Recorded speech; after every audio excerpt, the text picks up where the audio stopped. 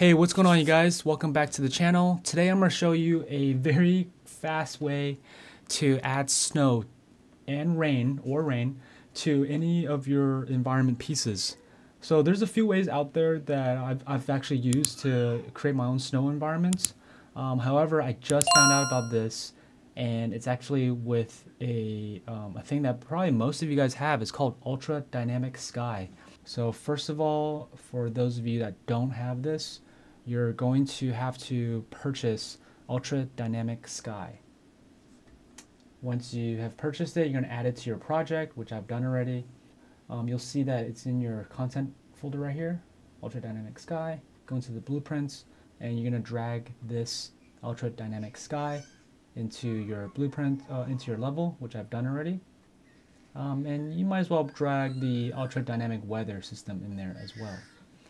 And in case you wanted to go a little bit more in depth with this, this is how I actually found out how to use this. You're going to go to this README here, right click on it, run editor utility widget, and that will actually pop up the documentation. And under material effects overview, this is how I learned how to do this. Once you have Ultra Dynamic Sky in your level, I'm going to go and find my static mesh. So this is just something I brought in from Megascans, same with these other objects. And I'm going to go to the static mesh, but I'm really looking for the material, because this is going to be a material function that we're going to add into our materials. So double click into this. This is a material instance, so I'm going to have to find the parent material, which you can find right here under general. And I'm going to double click into that. And here in the material graph, this is where I'm going to right click, surface weather effects. It's called surface weather effects. It's this big giant node here. Basically, you're going to go to kind of the end of where it's actually going into your output. And I'm just going to drag this to material attributes. And from the other side, material attributes, I'm going to drag it in here like that.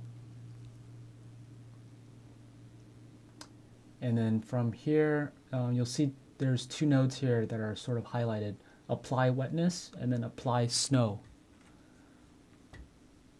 I will right click and type in bool.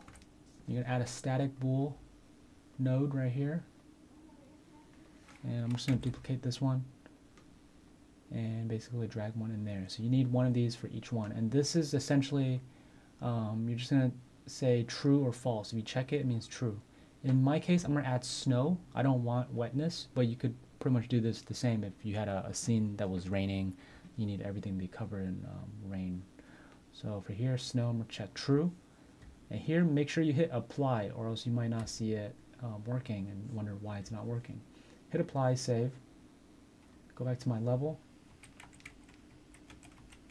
And you'll see there's no snow on here yet. Okay, why is that? There's a couple other things we have to change. I think it's dynamic weather. Under manual weather state, I think I need the snow. Well, that makes it snow. Okay. Let's see. I think there's a material snow coverage. Put that to 1. Bam. You can even change the amount. Say I only want half. I think 1 is the max coverage though. So this is where you want to, and material effects take time to change. You can also uncheck this if you want it to happen immediately, or it will change over time. Okay, and look, this one is using the same, so it got covered in snow. All right, you guys, and there you have it. That's how you add snow to any of your objects here, just through the materials. Please give my video a thumbs up if you liked it, if it helped you, and subscribe to the channel.